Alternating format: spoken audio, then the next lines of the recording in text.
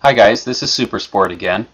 Since GRUP has done all the hard work and fixed our wireless LAN for us, I thought I would do my part and send you the attachments and give you a video tutorial on how to make this all happen.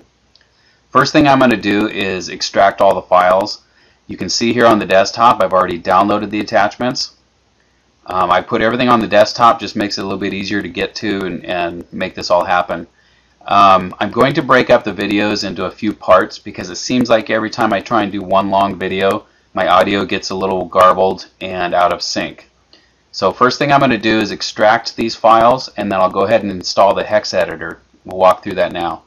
Everything I'm doing also will be real time, so if it seems like it's taking a while, it actually is. Okay, in Windows XP I can right mouse click, extract all.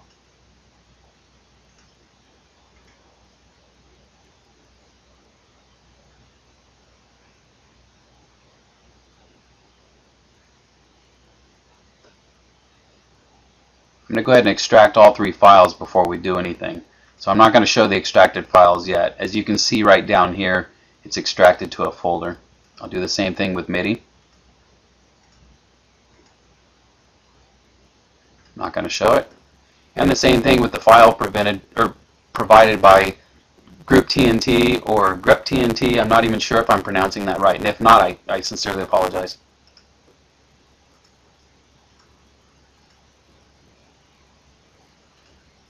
Okay, so there you have it. We have the three folders down here. First thing I'm going to do is install the Hex Editor. I use HXD Hex Edit. It's a free Hex Editor you don't have to pay for, and it works really well. So here we go.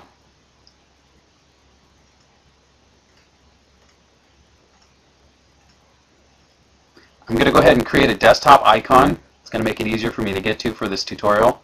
You can also create a quick launch icon, which shows up down here. As you can see, I've already got it installed. I'm just going to reinstall over itself because I had it done prior to this video.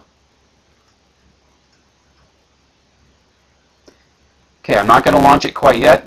That will be on the next video. I'll see you back in a moment.